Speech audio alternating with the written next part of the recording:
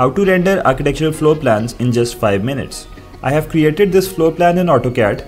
First, I'll turn off the layer with all the text in it. Give the command lay off and click on the layer of the text, also of the dimensions. Now just export the drawing as a PDF. And after that, save it as a JPEG image. Now that we have the drawing saved as a JPEG and PDF, just open your web browser and go to the website promeai.pro. The link is given below.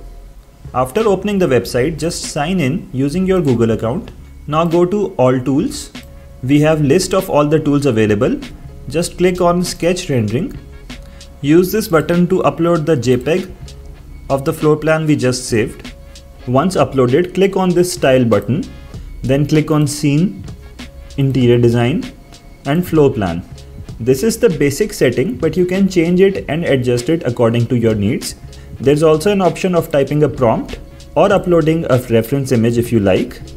But right now we'll just click on Generate to see what happens. And promeai is generating 3 different design options for us. These are the 3 different design options that we have got. You can continue generating more until you like something. For now, I'll just use this style. Now remember, there's no text or dimensions in this plan as I had not exported that layer. So now we will go to Photoshop and upload this image and the PDF we saved before, having all the text and dimensions in it, and simply overlay that PDF, adjust it so the PDF is exactly above the JPEG image. Just give me a moment to adjust. Once adjusted, we have this floor plan rendered and ready for presentation. Just save it as a JPEG and use it in your architectural presentations.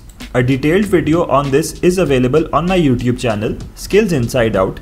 Do check it out.